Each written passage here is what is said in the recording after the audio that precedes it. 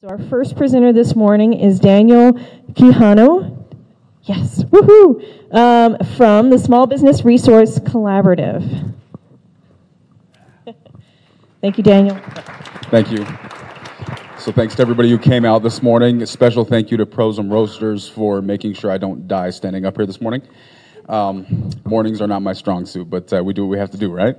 So I guess first thing I'm going to start off by introducing a little bit about the SBRC, who we are, what we do, and then kind of as Sonia mentioned, I'm going to switch it up a little bit because I want to talk about something a little bit different, which is what we've learned in the process of our work since the beginning of construction. So with that being said, the Small Business Resource Collaborative is a group that was brought together. We're a small group of consultants that was born out of the Art Construction Project. How many of us have heard of what's going on with the construction on Central? Most of us, right?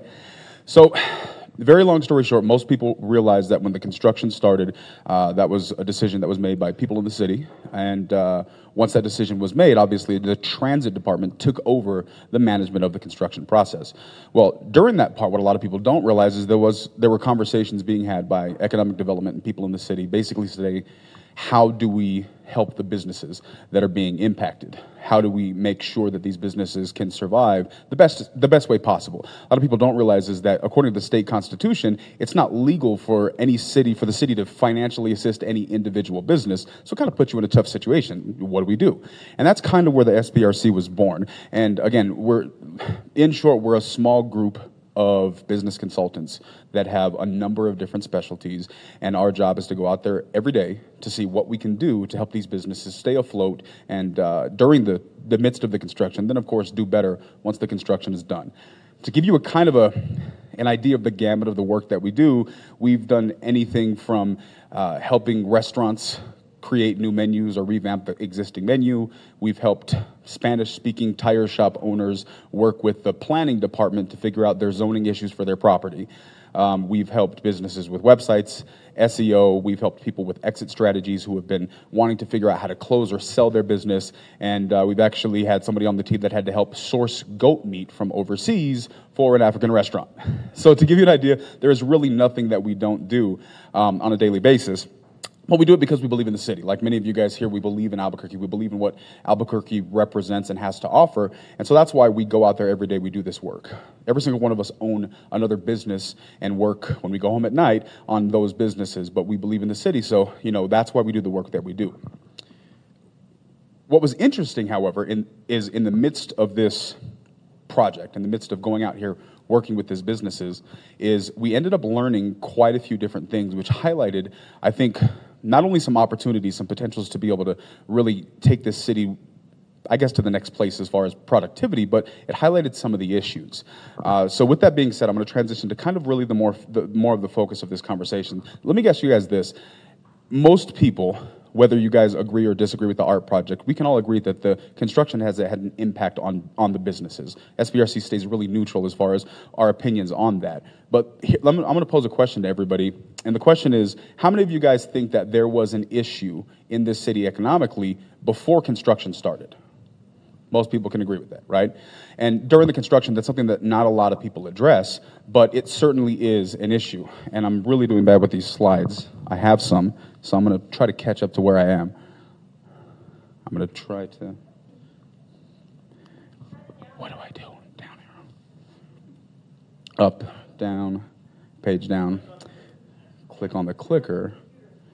So you guys are going to look at my name, and I'm going to wing the rest of this.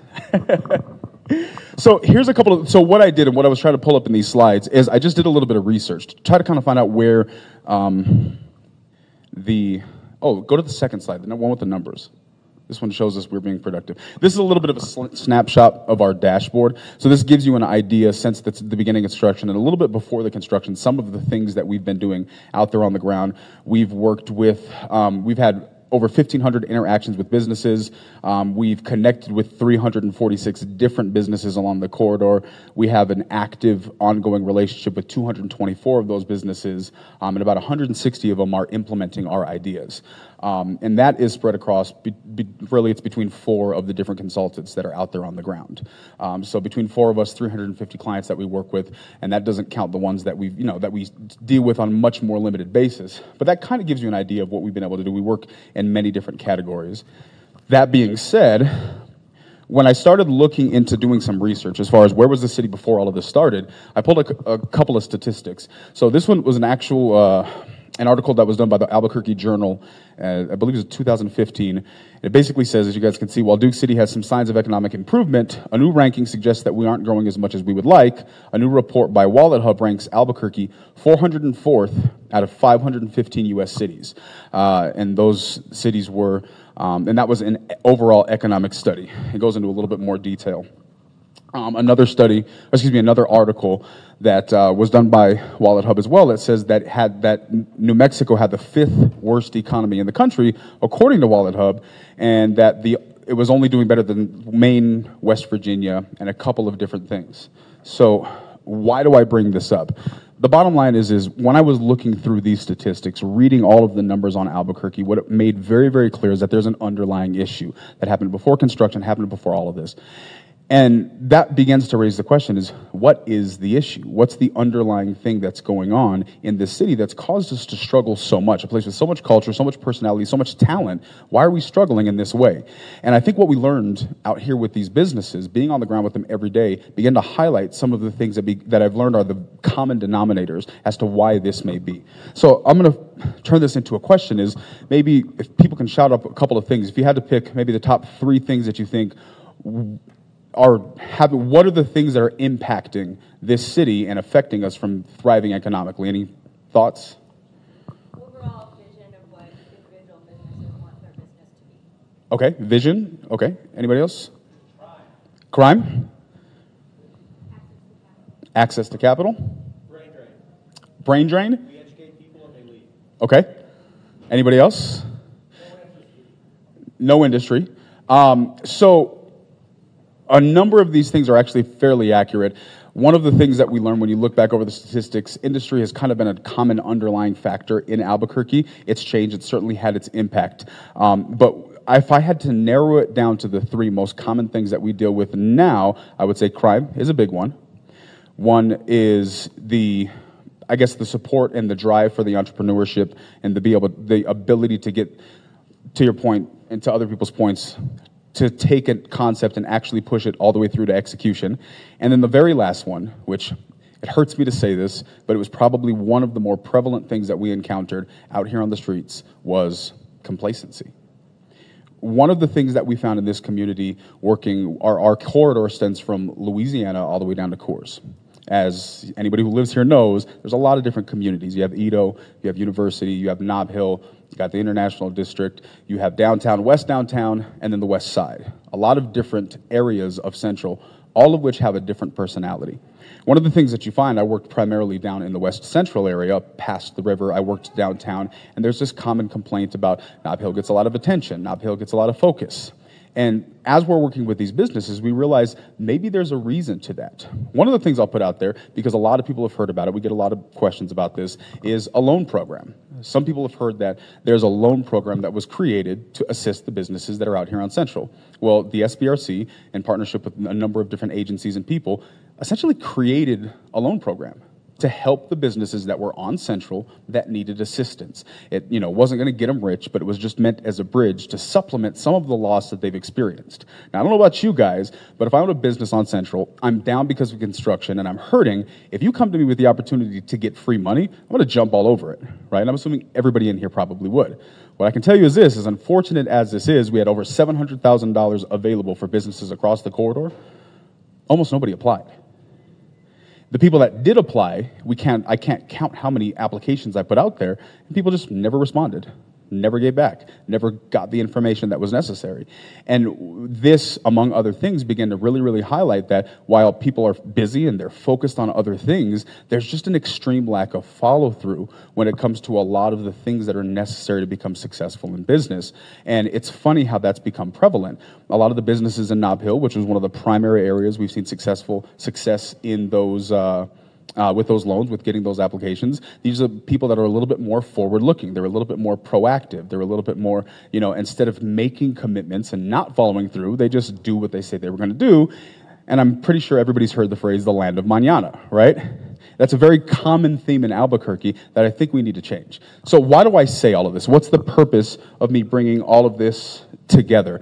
Is in these same conversations, the same articles and studies that talked about the negativity of the economic situation in Albuquerque, there was a very common underlying thing. So if you take those same studies and you look at the top cities, 4 out of the 5 top cities, whether you're looking at Wallet Hub's breakdown, whether you're looking at Forbes, any of the business studies that were done about businesses, there's a handful of cities that were always at the top. The San Antonios, the Austins, some cities in California. And there was a common denominator in pretty much every single city that made them successful. One of them was tech, right? The other one was a strong focus on entrepreneurship and making sure that there was a business community where people could work together, and then support from the city to make entrepreneurship happen. When I saw that part, that's what really made me think. And it really brought together everything that I'm saying up here. It brought together what we've learned on the ground, and really just kind of reinforced my excitement about the work that we're doing in this city, because it shows a lot of what's possible. Because if there's anything that anybody in this room can agree, is that New Mexico has a huge tech focus, and there's a lot of things supporting that tech focus. There's a building across the street that represents the support that's coming in a number of different capacities towards encouraging and trying to cultivate entrepreneurship in this city, and to the people that are going through college, the people that want to start a business so they don't get educated and leave. So it was funny that all of the things that make the top cities in this country successful exist here in Albuquerque. They just exist at a small level. And so the biggest thing that I have found working out here, and I know Howie from Yelp is going to talk on this a little bit as well, because we've just learned so much being out here on the ground, is that there are a group of people that are in this city that believe that bigger is possible. And they're doing the work to start to create the domino effect of change that's going to be necessary to take this city from where it was to where it needs to be. I believe a lot of those people are represented in this room, because obviously the people that are in this room are entrepreneurs, or you work in a job that requires that entrepreneurial spirit. Because if you don't have the mindset that says, I recognize that there's obstacles in front of me when I go out to go to work every day, I recognize that there's going to be traffic, there's going to be issues, but regardless of all of those things, I still believe in the vision not only of the work that I do on a daily basis, but I believe in this city. It's going to begin to start that change. And we see that with the Somos event that's taking place this weekend, all of the other events that are taking place on Saturday, the groups that we've worked with throughout the city. Many of you guys know, some of you may not, but there is just a collective group of entrepreneurs, business people, and even representatives from the city that are motivated and passionate every single day about investing and doing whatever it takes to make this city successful. Now, the reality is we are coming from a little bit of a deficit, so we're going to have to outwork the other cities. We're going to have to do a little bit better, but I think it's capable. I was in the military. I've been fortunate. I've traveled through most of the states. I've been to a lot of different cities. I've been outside of the country, and I can honestly say, even though I grew up here, Albuquerque is one of the most unique places I've ever been. It has some of the best culture that I've ever seen, and some of the smartest, most capable people I have ever encountered come from this place. I mean, look at some of the billionaires that are out there right now. Many of them came from Albuquerque, and that says something. I don't know if it's something in the water or what it is, but there's something special about Albuquerque. And I believe that right now we're at a position where if we're willing to come together at this as a collective, as we are right now, collaborate with the people that are in this community. We had a conversation yesterday, and it's a common thing we talk about, is there's as much as there's support in this city, there's also this element of competition. And it's almost like people are so busy fighting for crumbs, they don't realize that there's a buffet table right above that nobody's taking advantage of. And it's available. That table's continuing to get set. And I'm excited because as we worked out here with these businesses, from Louisiana to Central, 300 plus businesses, and regardless of the struggles, regardless of the shortcomings, there is a thing where people believe in the city. And I think if we're willing to work together and do the things that are necessary to take the elements that make all of the other cities great that already exist here, we start to make those a little bit more visible. Albuquerque will not only be a force in this country, but I think it can be a force worldwide. It can be a name worldwide that's known and recognized for its culture and what it exemplifies. And I guess in short, in closing, I'm excited that that's the case. Every conversation I have every day just reinforces that. So I was excited at the opportunity to talk here because I know the people in this room represent that. So I'm really, really interested at seeing what conversations can be had, even starting from here to people who are already in the community doing these things. Let's collaborate. Let's start working together and take this city to what we all know that it's capable of becoming.